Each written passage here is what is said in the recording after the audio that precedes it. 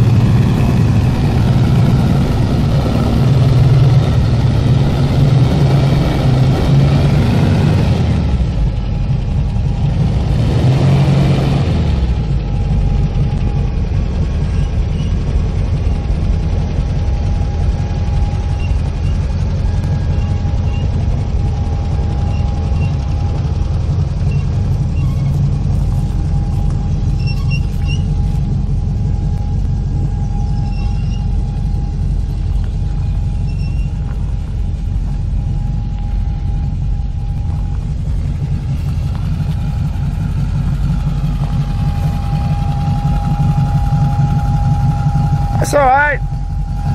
Right, not too tight. Right, now lock it.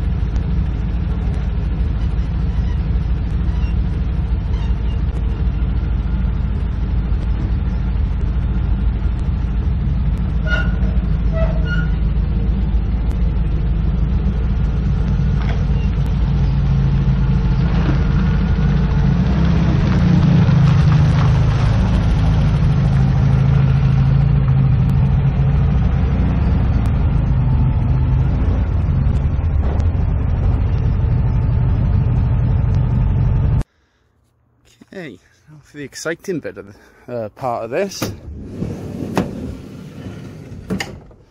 This is what we're fitting, which apparently is a Porsche engine. I think It's a 914. No oil, right? Remember that. So we're going to get this in and then get the engine out the camper. Get all the cars back inside, because despite the fact it's really sunny and nice, it does look like it's going to rain.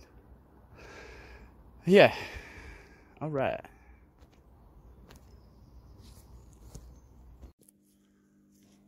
Hello. I don't know how I'm going to arrange the filming that I've done. I think I'm going to put all the loading and unloading of the car at the end of the video, so you don't have to watch it if you don't want to.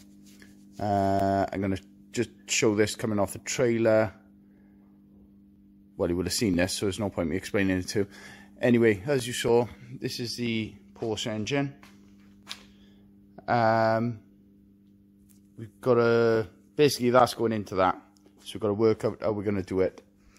And what goes where, what we're going to need. How the heck that oil cooler is going to work, because the one on the standard engine's on the back here somewhere in the tinware. How the tinware is going to work. Alternator mounts. Actually, there's loads of stuff. But first thing we're going to do is get the engine out of there. First, well, get on the left, get the engine out of this, get the gearbox out of this, get them side by side, and see where we go from there. Easy if we say it fast. Alrighty then. Have our tools set up. Just about on the left, I haven't lifted it yet. We have a GoPro. Start the time lapse.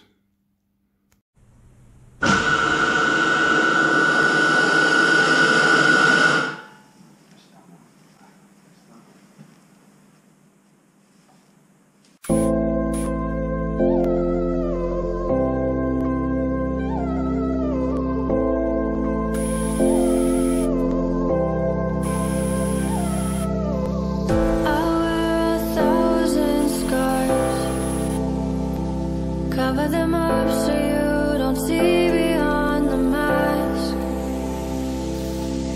My world's a dying star. Falling for you has buried me in smoke and ash.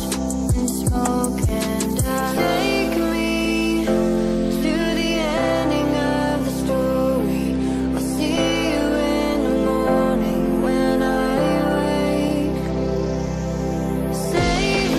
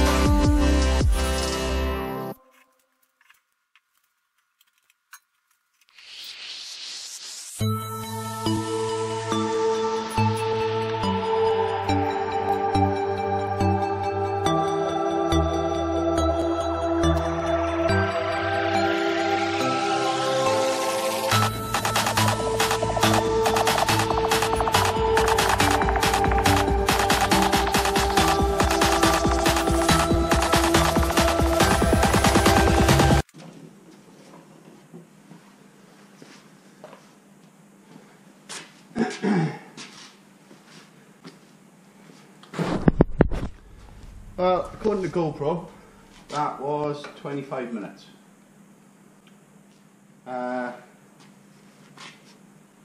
Somehow I've now got to get, need it on floor level really.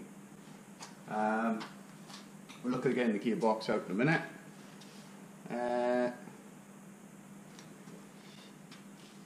Doesn't look hugely dissimilar at the moment. Even the clutch looks the same. But there's quite a few other bits which are not. So we're going to eat our sandwich and have a look where we go then. See you in a minute.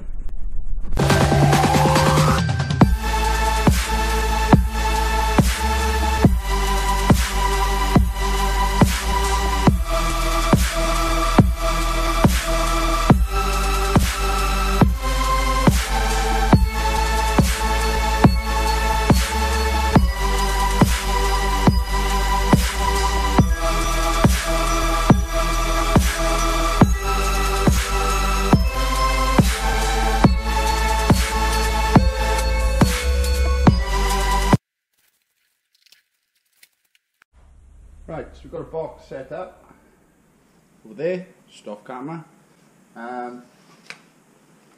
Strip some stuff off, make it a bit lighter, and see where we go.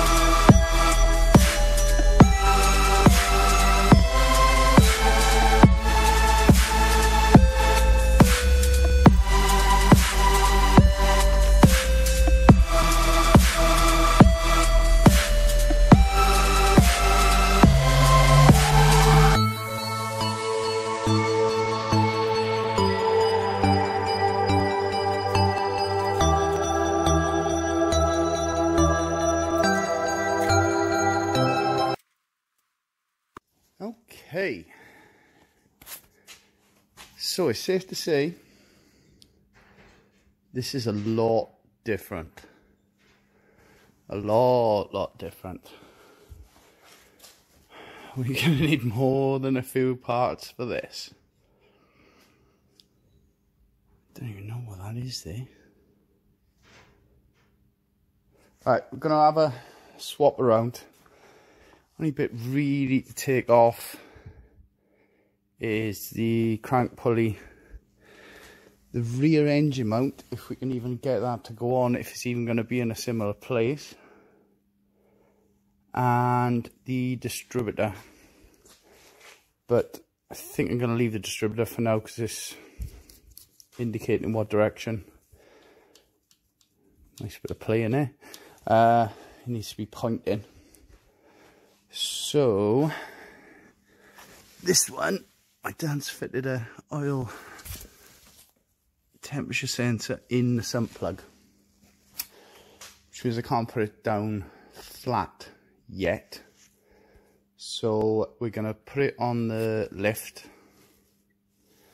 drain the oil out of it, and then we can put the Porsche engine on the bench and bring that one up to the same height and not worry about oil going anywhere or breaking that pressure switch. Yeah, and then we can have a look, direct comparison, and start making a list. And I think it's going to be a long list.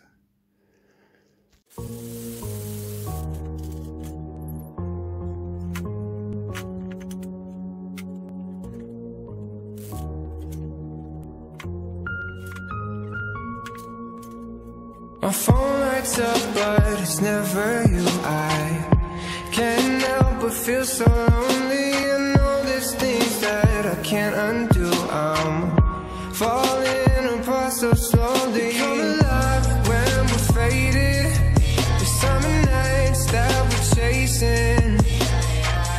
Want this feeling to last forever, forever. I know it's hard for you to stay, but I can make it another day without you, without you.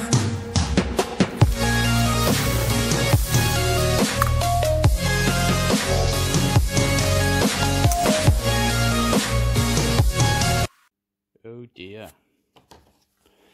This is, I'm sure VW people have been screaming this at the screen for ages.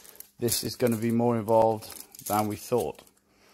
Firstly, this is the Porsche engine. The cam covers are about a foot. And on that one, they're about 9.5. So front to back, so if we go off there, it's about, sorry, I'm going to switch to centimetres now.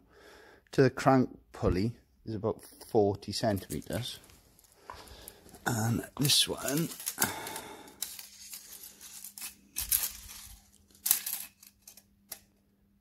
is nowhere near 40 centimetres. It's nearer 35. Okay. Now, other differences. See if expertly catalogued, sort of, as per Western Champlin. Another channel I watch on YouTube, he does trucks in America. Okay, going through. All the exhaust manifolds are different. On this engine, they come from underneath. On this, they're in front and behind, so you need new exhaust manifolds. Crank pulley is completely different. This one is a keyway, and that one is definitely not. This engine mount, I don't know what's gone on with this engine mount. Presumably this cross member is factory. Also presumably this green bracket that's been made from a bit of shelf is probably not. Now, I haven't got them exactly lined up, so this one is quite a bit further back on this shelf support thing. Now there is 4 bolts in a similar place on the front of this engine to where that's bolted on, but I don't think that's going to be a lot of help. That is, what the hell is that?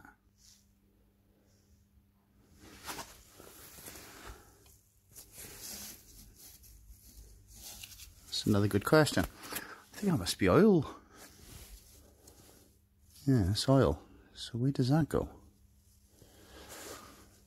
On top, this is what mounts the alternator on the VW engine. We've got this, which is where the oil goes, which is similar because the oil goes down inside this bracket. That's got 4 bolts on it. This has got what appears to be 1 hole, so that's no help. On the plus side, the clutch looks similar, as do the, where's my tape measure? If we So the top clutch bolts, if we roughly line that up, are about 19 centimeters. Obviously this needs to be more precise than this. Oh. It looks similar-ish, and the flywheel looks similar-ish. You can see how much bigger. Goddamn tape measure.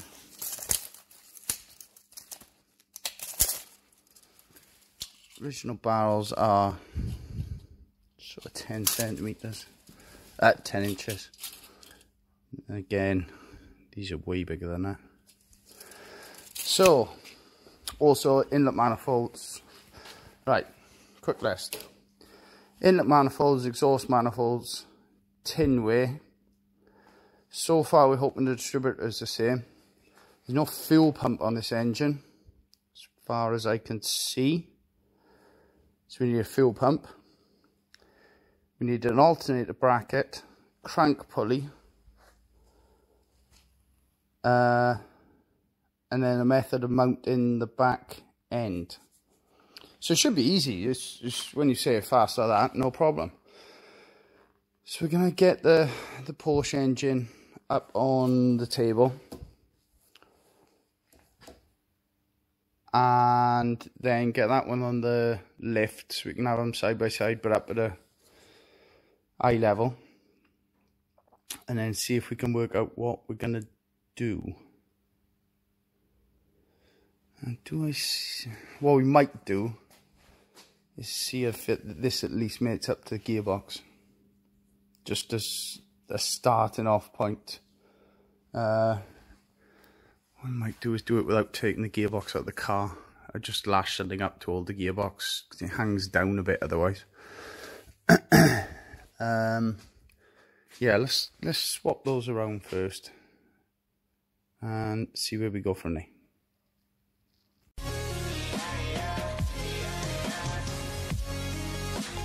Possibly see this just going back together. Like I say, I'm sure there's Volkswagen people who are screaming at the screen. It's not even vaguely the same. It's not even vaguely the same. Made a short list. So, inner manifold's different, yeah. Exhaust complete is different. The tin wear is different, or most of it is.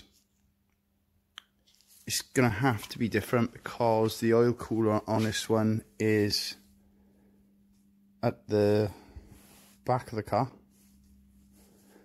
and the oil cooler on this one is straight up in the top, which goes inside this section of tinway. Clutch. This, if you put the cover plate on, it is about an inch too small to line up with these holes. To me, it looks like the gearbox will go on. These holes are in the same place. It's the same diameter. Flywheel is the same diameter, but this space is bigger. So I'm guessing this.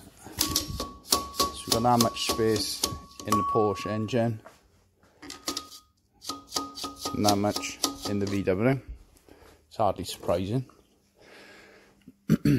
Oh, and the bearing in the end of the crank is further in. So whether the input shaft needs to be changed or modified, I don't know. You can't just unbolt the flywheel because this flywheel is on 5 bolts.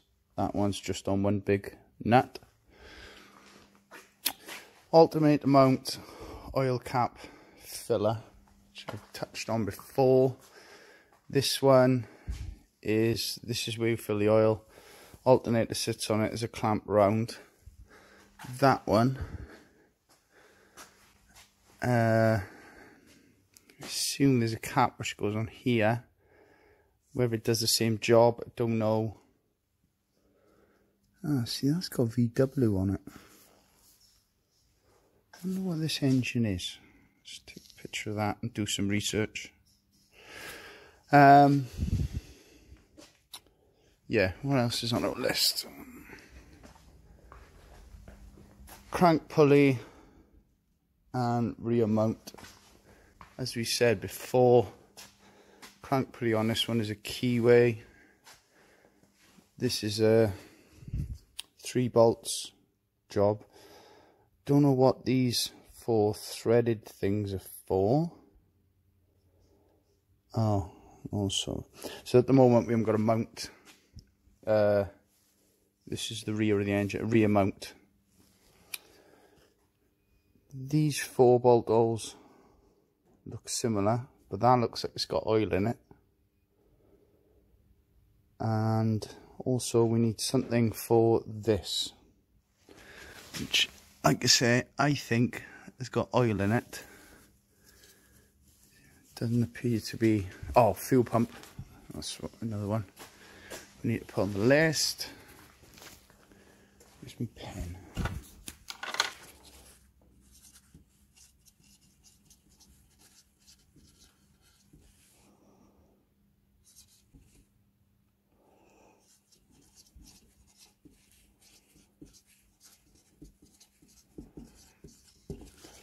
Now, I think, oh,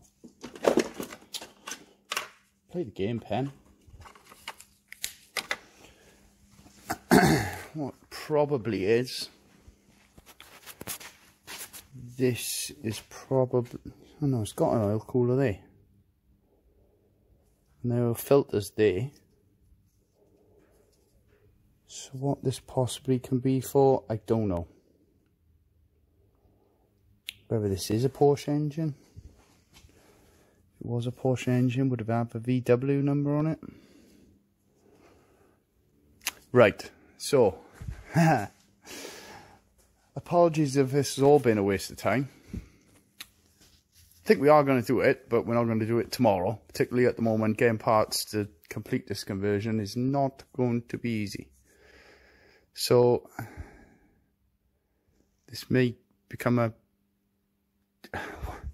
what it might be is we put this one back in while we're amassing all the parts for the Porsche one, so that when we come to it, it's bang bang, rather than this being here for months.